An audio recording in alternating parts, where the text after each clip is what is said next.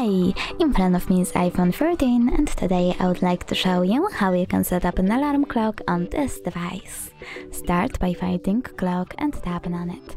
Now select alarm over here and tap on this plus icon at the top right corner. Then set up an hour and when you're done, choose repeat. Pick days of the week by tapping on the chosen ones and go back.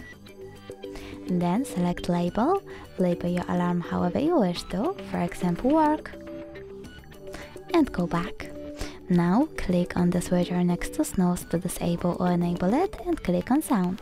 Then just pick a sound and select music from your device by tapping on the song and going back. But as you can see I don't have any, so I will go with cancel and pick one of those available melodies by tapping on the chosen one and going back.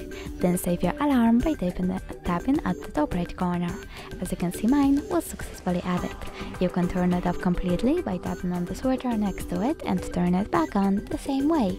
If you wish to delete your alarm, click on it, select delete alarm over here, and as you can see, now it's gone. Thanks so much for watching. If you enjoyed this video, leave a like, comment and definitely subscribe. Bye!